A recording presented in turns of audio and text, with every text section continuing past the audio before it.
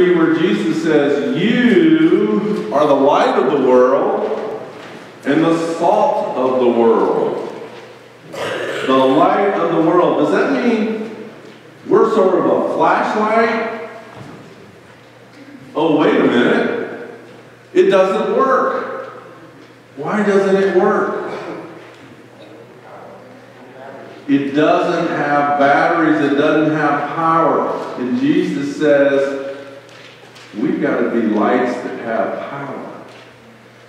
But also, we're not a flashlight. We're more like a lantern. See those? Turn around and look at those candles there. If you've ever been in a dark room and there's just one candle lit, it lights up the whole room.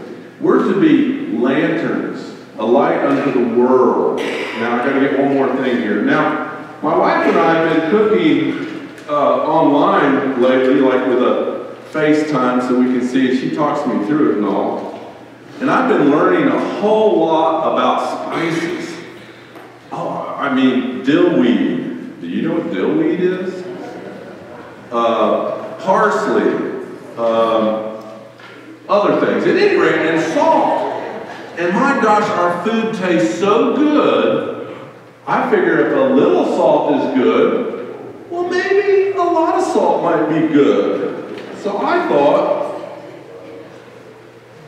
I would try a lot of salt. What do you think? What do you think? Let's give it a try.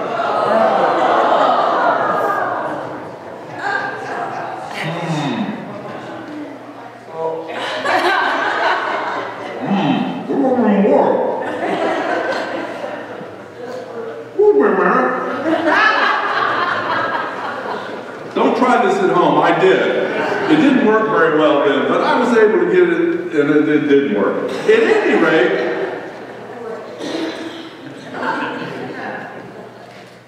I'm going to need some heart pills soon. Too much salt ruins the recipe.